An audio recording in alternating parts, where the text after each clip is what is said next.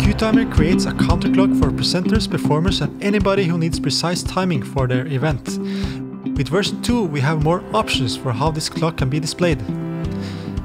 The old way is to connect your computer to an external monitor and use HDMI extenders to place the monitor on the stage for a presenter.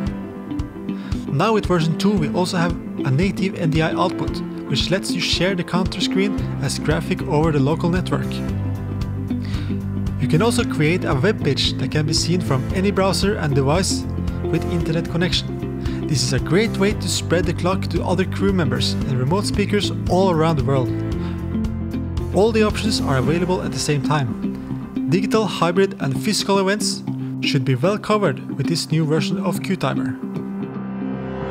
We built CueTimer to be reliable, fast and easy under stressful and demanding circumstances.